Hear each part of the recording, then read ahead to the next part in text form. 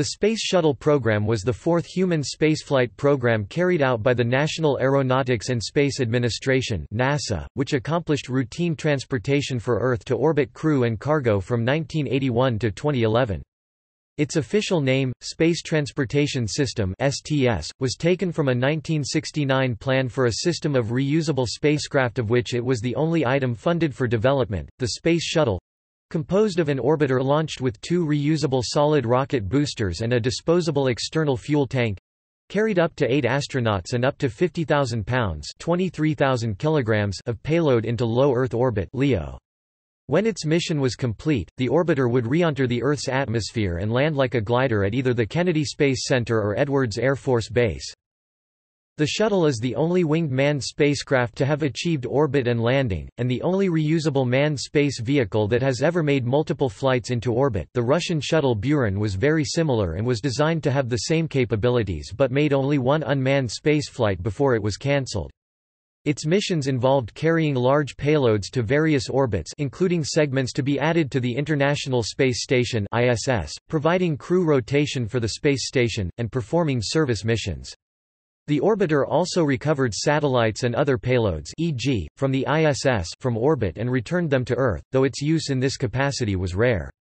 Each vehicle was designed with a projected lifespan of 100 launches, or 10 years operational life, though original selling points on the shuttles were over 150 launches and over a 15-year operational span with a launch per month expected at the peak of the program, but extensive delays in the development of the International Space Station never created such a peak demand for frequent flights. Background. Various shuttle concepts had been explored since the late 1960s. The program formally commenced in 1972, becoming the sole focus of NASA's manned operations after the Apollo, Skylab, and Apollo-Soyuz programs in 1975. The shuttle was originally conceived of and presented to the public in 1972 as a space truck which would, among other things, be used to build a United States space station in low Earth orbit during the 1980s and then be replaced by a new vehicle by the early 1990s. The stalled plans for a U.S. space station evolved into the International Space Station and were formally initiated in 1983 by President Ronald Reagan, but the ISS suffered from long delays, design changes and cost overruns and forced the service life of the Space Shuttle to be extended several times until 2011 when it was finally retired—serving twice as long than it was originally designed to do. In 2004, according to President George W. Bush's vision for space exploration, use of the Space Shuttle was to be focused almost exclusively on completing assembly of the ISS, which was far behind schedule at that point. The first experimental orbiter Enterprise was a high-altitude glider, launched from the back of a specially modified Boeing 747, only for initial atmospheric landing tests (ALT). Enterprise's first test flight was on February 18, 1977, only 5 years after the shuttle program was formally initiated, leading to the launch of the first space-worthy shuttle Columbia on April 12, 1981 on STS-1. The Space Shuttle program finished with its last mission, STS-135 flown by Atlantis, in July 2011, retiring the final shuttle in the fleet. The Space Shuttle program formally ended on August 31, 2011. Conception and development. Before the Apollo 11 moon landing in 1969, NASA began early studies of Space Shuttle designs. In 1969, President Richard Nixon formed the Space Task Group, chaired by Vice President Spiro Agnew. This group outlined ambitious post-Apollo missions centered on a large permanently manned space station, a small reusable logistics vehicle that would support it, and ultimately a manned mission to Mars. Smaller goals included a variety of space vehicles for moving spacecraft around in orbit. Presenting the plans to Nixon, Agnew was told that the administration would not commit to a Mars mission, and limited activity to low Earth orbit for the immediate future. He was then told to select one of the two remaining proposals.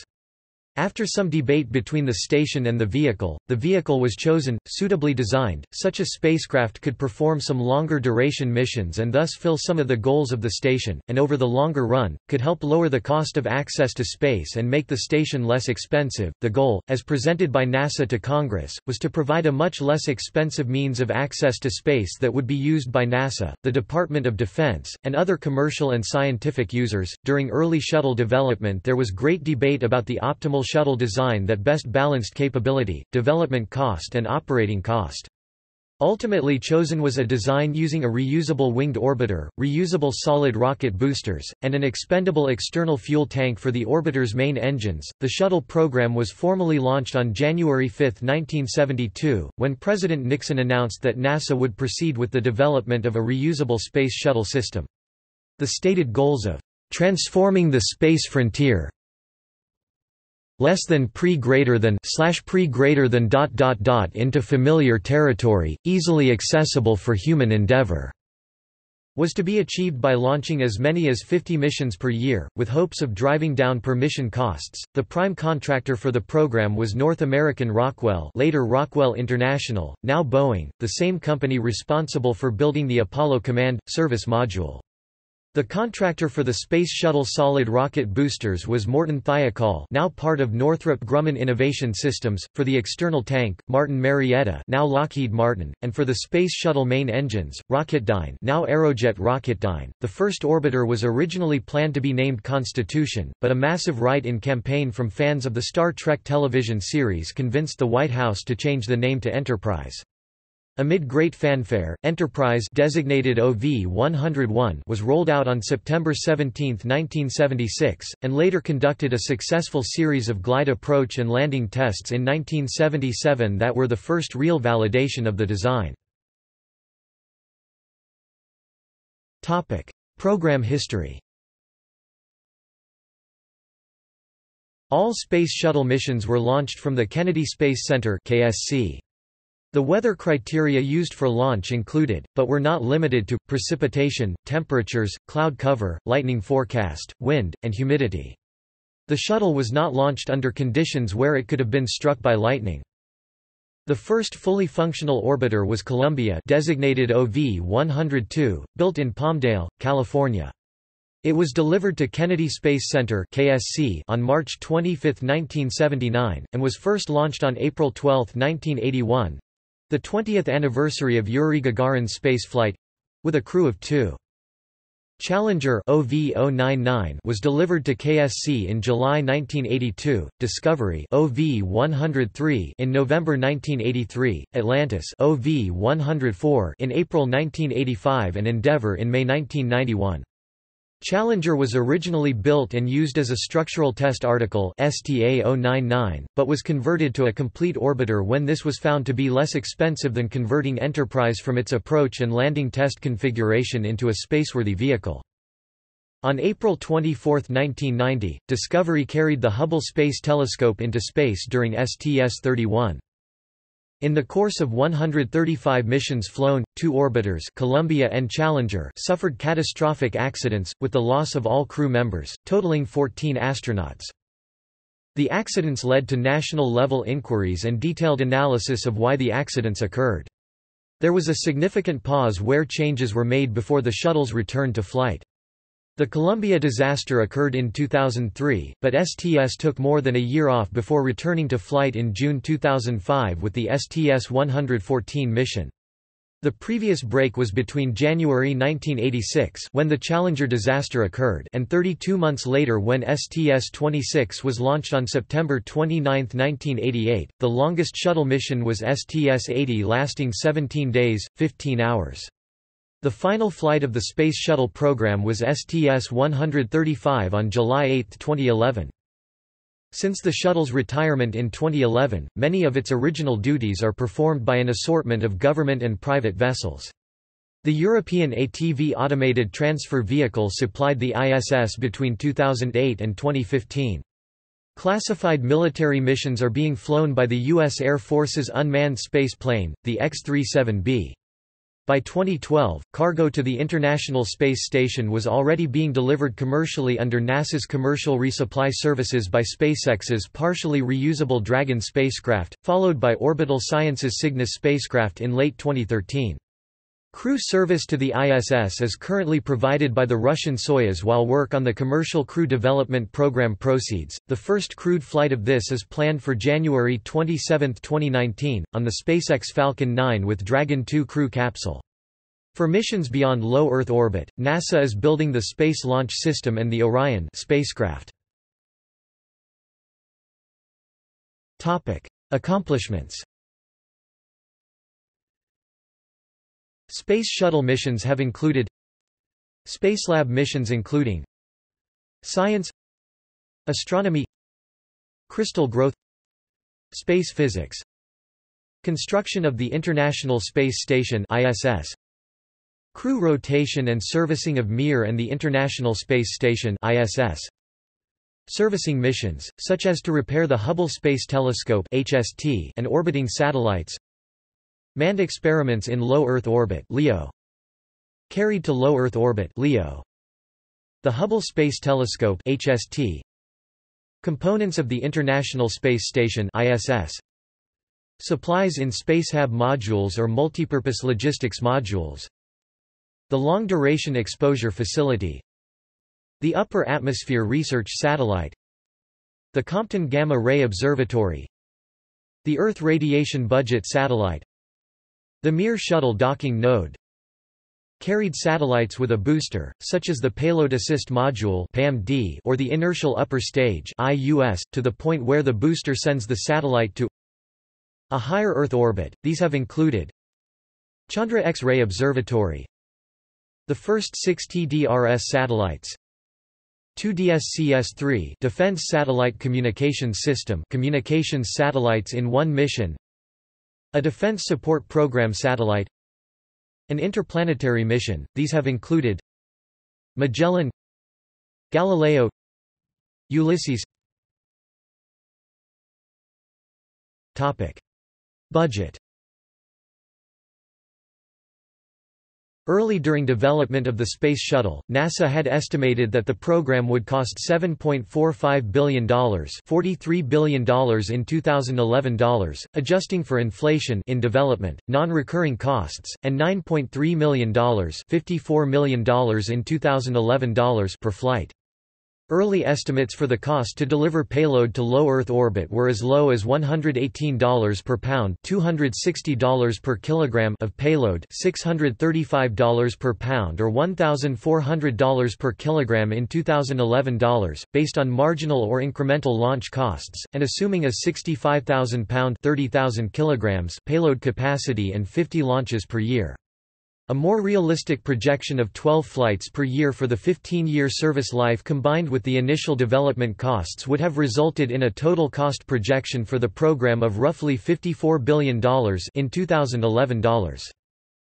The total cost of the actual 30-year service life of the Shuttle program through 2011, adjusted for inflation, was $196 billion. The exact breakdown into non-recurring and recurring costs is not available, but, according to NASA, the average cost to launch a Space Shuttle as of 2011 was about $450 million per mission. NASA's budget for 2005 allocated 30%, or $5 billion, to Space Shuttle operations. This was decreased in 2006 to a request of $4.3 billion. Non-launch costs account for a significant part of the program budget. For example, during fiscal years 2004 to 2006, NASA spent around $13 billion on the Space Shuttle program, even though the fleet was grounded in the aftermath of the Columbia disaster and there were a total of 3 launches during this period of time. In fiscal year 2009, NASA budget allocated $2.98 billion for 5 launches to the program, including $490 million for program integration, $1.03 billion for flight and ground operations, and $1.46 billion for flight hardware, which includes maintenance of orbiters, engines, and the external tank between flights. Per-launch costs can be measured by dividing the total cost over the life of the program, including buildings, facilities, training, salaries, etc., by the number of launches. With 135 missions, and the total cost of $192 billion in 2010 dollars, this gives approximately $1.5 billion per launch over the life of the shuttle program. A 2017 study found that carrying 1 kilogram of cargo to the ISS on the shuttle cost $272,000 in 2017 dollars, twice the cost of Cygnus and 3 times that of Dragon. NASA used a management philosophy known as success-oriented management during the Space Shuttle program, which was described by historian Alex Rowland in the aftermath of the Columbia disaster as hoping for the best. Success-oriented management has since been studied by several analysts in the area. Accidents. In the course of 135 missions flown, 2 orbiters were destroyed, with loss of crew totaling 14 astronauts. Challenger, lost 73 seconds after liftoff, STS-51L, January 28, 1986. Columbia, lost approximately 16 minutes before its expected landing, STS-107, February 1, 2003. There was also 1 abort to orbit and some fatal accidents on the ground during launch preparations. Challenger 1986. Close-up video footage of Challenger during its final launch on January 28, 1986 clearly show it began due to an O-ring failure on the right solid rocket booster (SRB). The hot plume of gas leaking from the failed joint caused the collapse of the external tank, which then resulted in the orbiter's disintegration due to high aerodynamic stress. The accident resulted in the loss of all 7 astronauts on board. Endeavour OV-105 was built to replace Challenger using structural spare parts originally intended for the other orbiters and delivered in May 1991. It was first launched a year later. After the loss of Challenger, NASA grounded the shuttle program for over 2 years, making numerous safety changes recommended by the Rogers Commission report, which included a redesign of the SRB joint that failed in the Challenger accident. Other safety changes included a new escape system for use when the orbiter was in controlled flight, improved landing gear, tires and brakes, and the reintroduction of pressure suits for shuttle astronauts. These had been discontinued after STS-4. Astronauts wore only coveralls and oxygen helmets from that point on until the Challenger accident. The shuttle program continued in September 1988 with the launch of Discovery on STS-26. The accidents did not just affect the technical design of the orbiter, but also NASA. Quoting some recommendations made by the post-Challenger Rogers Commission. Columbia 2003. The shuttle program operated accident-free for 17 years after the Challenger disaster, until Columbia broke up on re-entry, killing all 7 crew members, on February 1, 2003. The accident began when a piece of foam shed from the external tank struck the leading edge of the orbiter's left wing, puncturing one of the reinforced carbon-carbon (RCC) panels that covered the wing edge and protected it during re-entry. As Columbia re-entered the atmosphere, hot gas penetrated the wing and destroyed it from the inside out, causing the orbiter to lose control and disintegrate. After the Columbia disaster, the International Space Station operated on a skeleton crew of 2 for more than 2 years and was serviced primarily by Russian spacecraft. While the return to flight mission STS-114 in 2005 was successful, a similar piece of foam from a different portion of the tank was shed. Although the debris did not strike Discovery, the program was grounded once again for this reason. The second return to flight mission, STS-121, launched on July 4, 2006, at 14:37 EDT. 2 previous launches were scrubbed because of lingering thunderstorms and high winds around the launch pad, and the launch took place despite objections from its chief engineer and safety head. A 5-inch (13 centimeters) crack in the foam insulation of the external tank gave cause for concern, however, the mission management team gave the go for launch. This mission increased the ISS crew to 3. Discovery touched down successfully on July 17, 2006 at 9:14 EDT on runway 15 at Kennedy Space Center. Following the success of STS-121, all subsequent missions were completed without major foam problems, and the construction of ISS was completed during the STS-118 mission in August 2007. The orbiter was again struck by a foam fragment on liftoff, but this damage was minimal compared to the damage sustained by Columbia.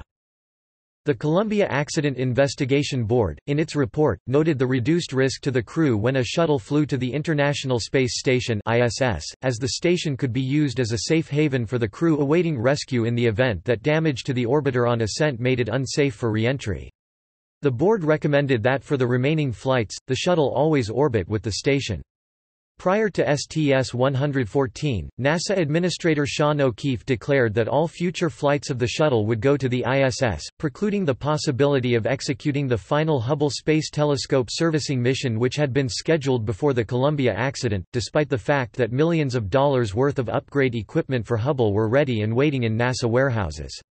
Many dissenters, including astronauts, asked NASA management to reconsider allowing the mission, but initially the director stood firm.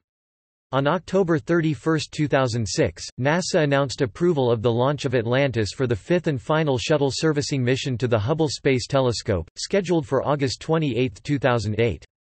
However, SM-4, STS-125 eventually launched in May 2009. One impact of Columbia was that future crewed launch vehicles, namely the Ares I, had a special emphasis on crew safety compared to other considerations. NASA maintains extensive, warehoused catalogs of recovered pieces from the two destroyed orbiters.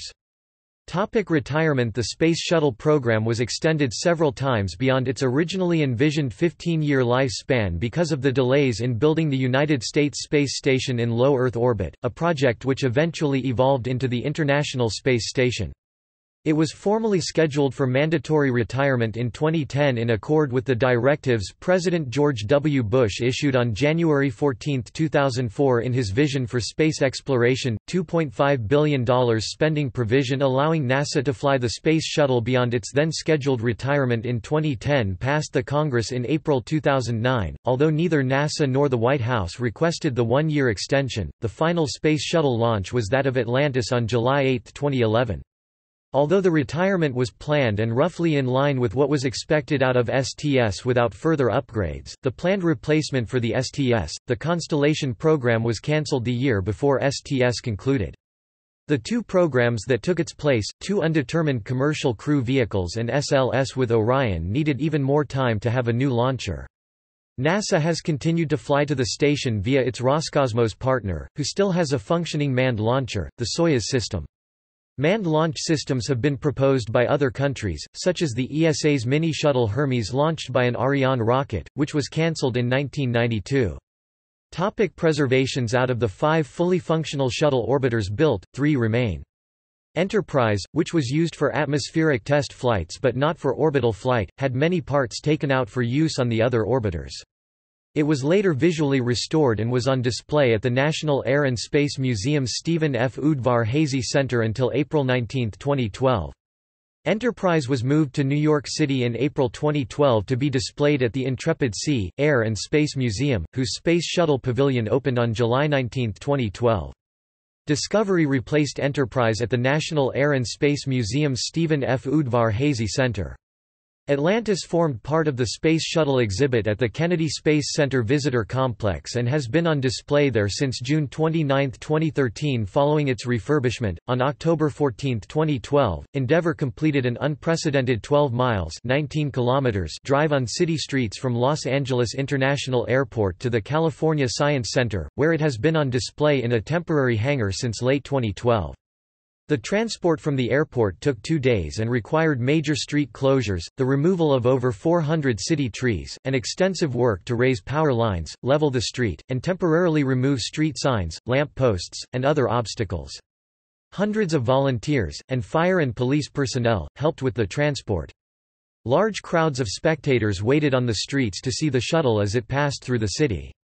Endeavour will be displayed permanently beginning in 2017 at the Samuel Oschin Air and Space Center, in addition to the California Science Center currently under construction, where it will be mounted in the vertical position complete with solid rocket boosters and an external tank.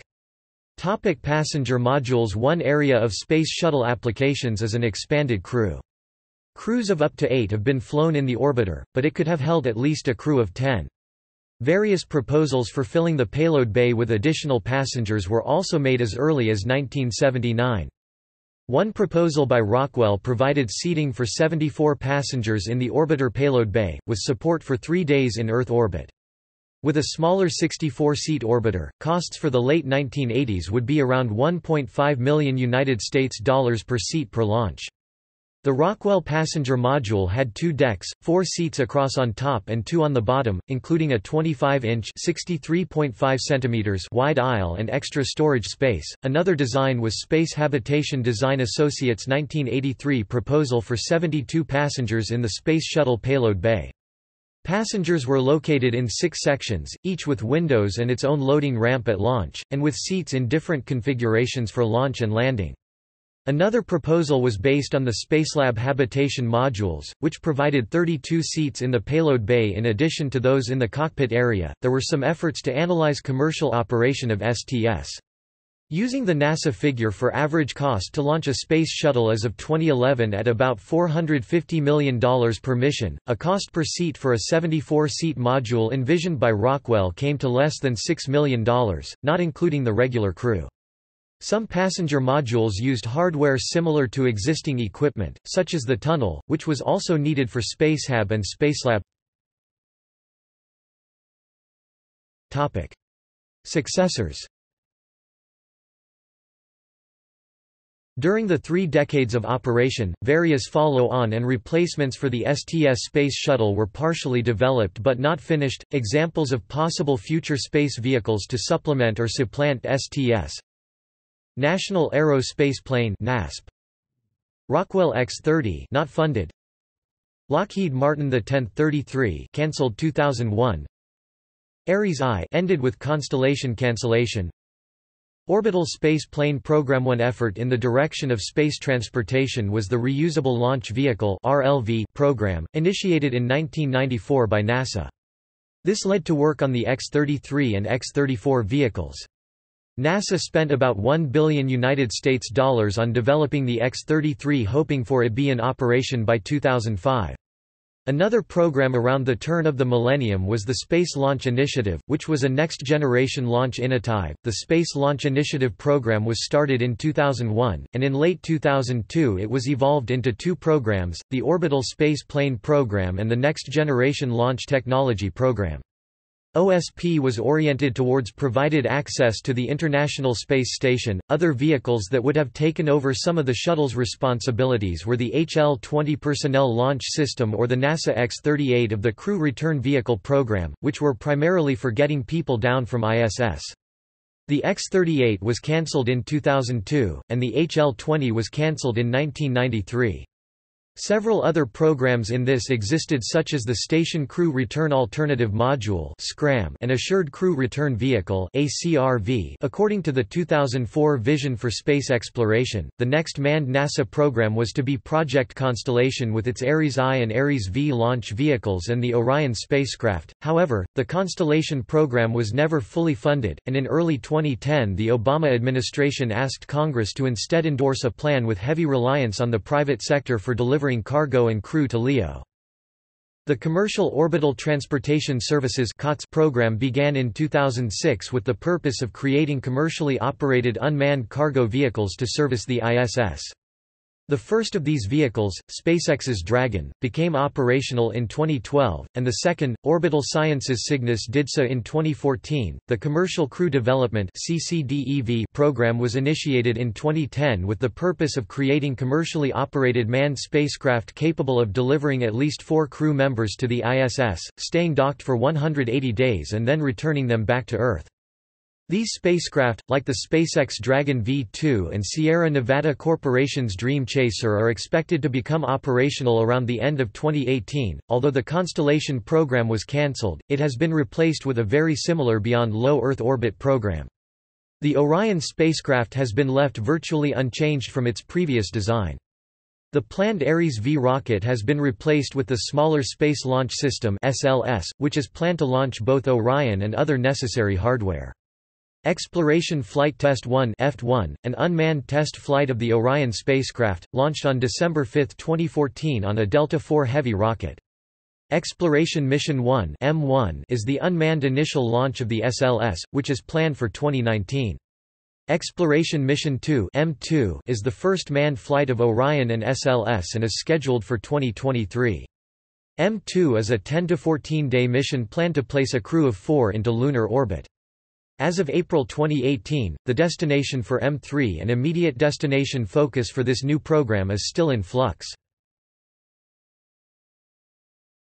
Topic: Assets and transition plan. The Space Shuttle program occupied over 654 facilities, used over 1.2 million line items of equipment, and employed over 5,000 people. The total value of equipment was over $12 billion. Shuttle-related facilities represented over a quarter of NASA's inventory. There were over 1,200 active suppliers to the program throughout the United States. NASA's transition plan had the program operating through 2010 with a transition and retirement phase lasting through 2015. During this time, the Ares I and Orion as well as the Altair lunar lander were to be under development, although these programs have since been cancelled. In the 2010s, two major programs for human spaceflight were commercial crew development and the Space Launch System with the Orion capsule. Kennedy Space Center Launch Complex 39 was, for example, used to launch a Falcon Heavy rocket.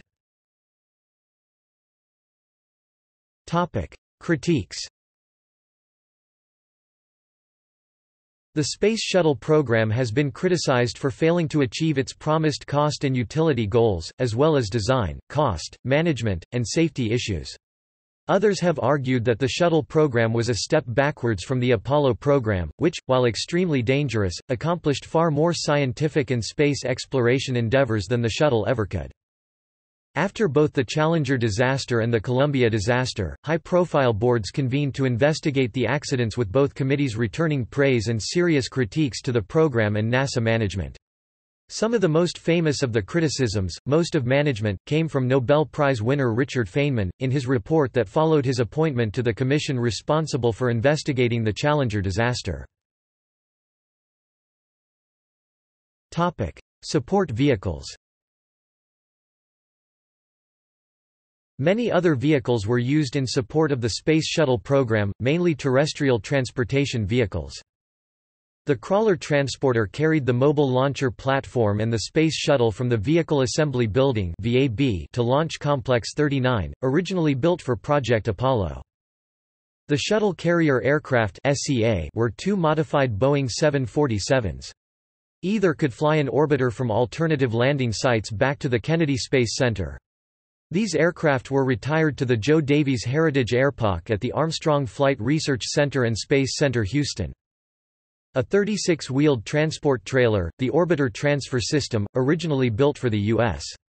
Air Force's launch facility at Vandenberg Air Force Base in California, since then converted for Delta IV rockets, would transport the orbiter from the landing facility to the launch pad, which allowed both stacking and launch without utilizing a separate VAB-style building and crawler transporter roadway. Prior to the closing of the Vandenberg facility, orbiters were transported from the OPF to the VAB on their undercarriages, only to be raised when the orbiter was being lifted for attachment to the SRB-ET stack. The trailer allowed the transportation of the orbiter from the OPF to either the SCA mate-demate stand or the VAB without placing any additional stress on the undercarriage. The Crew Transport Vehicle (CTV), a modified airport jet bridge, was used to assist astronauts to egress from the orbiter after landing. Upon entering the CTV, astronauts could take off their launch and re-entry suits, then proceed to chairs and beds for medical checks before being transported back to the crew quarters in the operations and checkout building. Originally built for Project Apollo.